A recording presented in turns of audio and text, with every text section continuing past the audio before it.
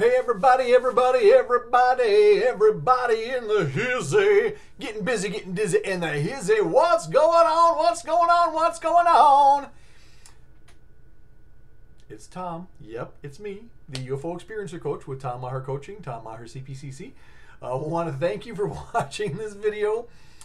They want you to hit the subscribe button to subscribe to my channel. Click the notification bell to get notified every time I post a video. And like this video, comment on this video, share this video. Oh, share this video.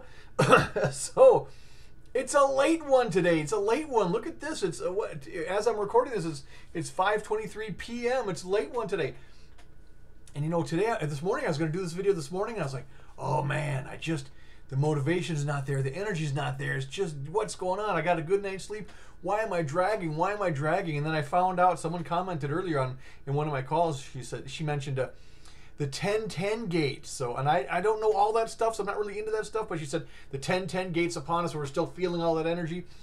Plus, there's supposed to be some real unusual eclipse type thing happening on Saturday. So there's moon stuff happening. There's 10-10 gate stuff happening.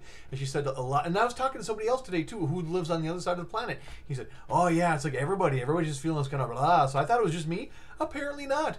Apparently not. Apparently it's everybody's feeling this. Are you feeling it, too? Are you feeling it, too? You tell me the truth. Are you feeling it, too? I want to know. I want to know. I want to know. I want to know. You tell me the truth. Are you feeling it, too?